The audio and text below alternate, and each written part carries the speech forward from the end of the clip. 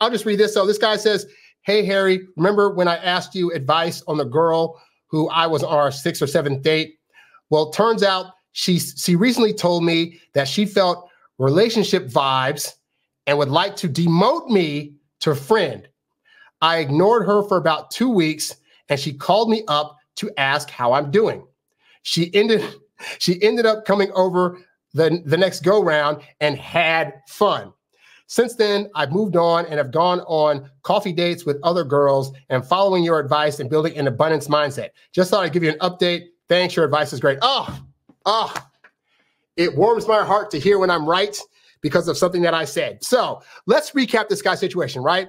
This guy had gone on 6 or 7 dates with a woman, and she gave him the old, I think that you're feeling that this is more of a relationship thing, and I'm feeling more of a friendship vibe, so I want you to be a friend. Why does that happen? That happens because us guys, we think we're doing the world's best job of not trying to show her that we're already thinking about her in a relationship capacity after like 2 or 3 dates. I remember when I was in school, I was doing my darnest to hide.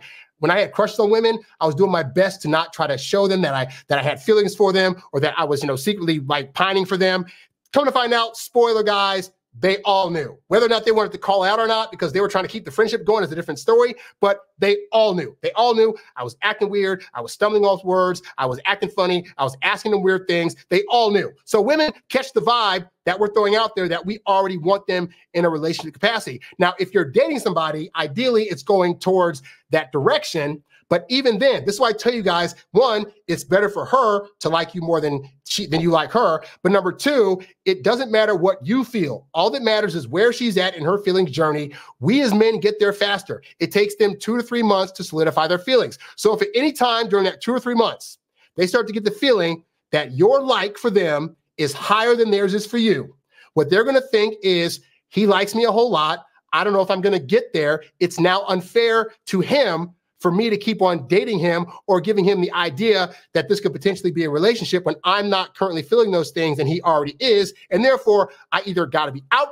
or I got to make this a friendship, which is exactly what he said. He said that she felt relationship vibes, meaning that she was feeling from him that he wanted a relationship. And so she said, we should just be friends. Now, because of what I say on this show, he did the exact right thing, which is you're not in the process of trying to get with her to just be friends. Your point of dating her and going out with her is to land in a relationship. If she decides to say, you know what, I want to get off that plan and go down to the friendship plan, you don't have to accept that. In fact, your answer should basically be, you know what, I understand where you're coming from, but that's just not where I'm at. Because you might be feeling relationship vibes. I'm just trying to get to know you more, but I get it. You're not there yet, but I'm not trying to make this into a friendship at some point. So, hey, best of luck to you on your journey. And hey, if you decide that you want to go out again and change your mind, hit me up. And then you leave her alone. And this is what you guys are afraid of. You guys are afraid that if you leave the woman alone, if you stop talking to her, if you decide not to answer her text or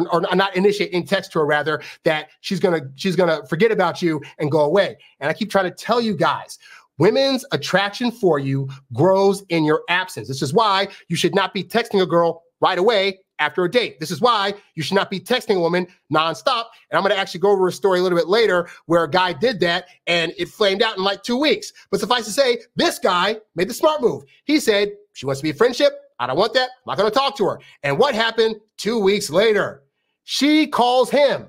She chases after him because if she's chasing you, she can't be replacing you. And she says, hey, just want to know how you're doing. Anytime a woman that you were dating that got rid of you reaches out to you for anything, to say what's up, to say how are you doing, that is woman passive code for, oh, please invite me over to your place. Oh, please ask me out again. I don't want to look like I have egg on my face for coming back to you. This is already hard enough for me coming to you and trying to reach out to you and hoping you're not going to ignore me. Please do the rest of the work. And this guy caught on. She said, hey, how you doing? He said, come over. She comes over. Next thing you know, they had a fun time in the bedroom. All right. So and then the best part is he decided not to stick with her because as a guy, hey, ultimately, we sometimes give too much power to women about them choosing us. Like we think, oh my God, I got to do all the right stuff in order for her to choose me. But guys, women are the ones that are chasing relationships. At the end of the day, it is up to you to be the chooser. Yes, you're choosing her initially in terms of like you want to take her out and see what's what, but in terms of a relationship, that decision's up to you. And smart women know that, which is why they're going to do everything they can to make sure that they're doing the right things to make you want to choose them. So notice he didn't say, we hooked up and then I begged her again to get back to me, or I decided to stay with her. He decided, hey, you know what? I'm glad that what Harry said worked, but I'm just finding ultimately this is not the person for me. And he has the complete right to do that. Just like she had the right to say, I don't want to date you, or I just want to be your friend. Like, everybody has the right ultimately to get with whatever they want in terms of what they want from the other person. If he decided after the hookup he didn't want her anymore, that is in his right. If she decided, because sometimes women will get mad, like, well, he should have known, blah, blah, blah. At the end of the day, women are also deciding to make these moves with their bodies. If you hook up with a woman and then you decide you don't want to be with her anymore, that is a risk that she had to be willing to take, okay? So don't fall for it. Women are like, oh my God, you slept with me and then left. I have been with women where I hooked up with them, and then after I hooked up with them, I found out something about them or their past or whatever that made me realize, oh, this is a mistake. I did not feel bad for getting rid of those women because ultimately I knew in the long term they were going to be toxic. But the women also have to be aware that they are taking that risk. If they decide to take that risk with you, that is on them.